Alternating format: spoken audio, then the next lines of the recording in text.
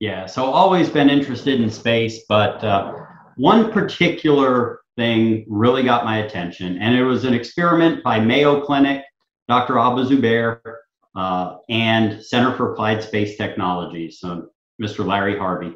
Well, they put an experiment on the International Space Station, and the problem is in 2015, they put that experiment up, and it was for MSC, or mesenchymal stem cells.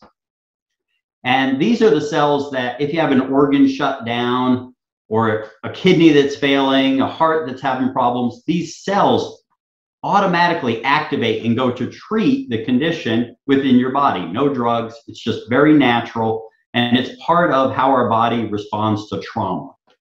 As we get older, that trauma, it takes more and more for our bodies to activate those stem cells. They kind of get lazy, which, you know, some of us get that way when we get older too. So anyway, 5 years later, after he started this project, he had phase 1 clinical trials and had great results. And the one I know about is Larry Harvey's neighbor, who had had a stroke. Now, strokes are the #2 killer in the world.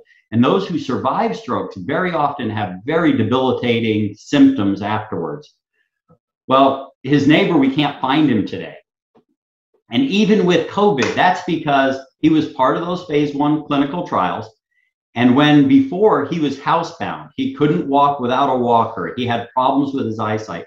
The treatment actually reversed that. And now he's out traveling the world, even in this COVID situation where he'll quarantine for a couple weeks somewhere. And he said, you know what? I miss too much of my life. I'm not going to go out without having seen the world. So he's out traveling the world.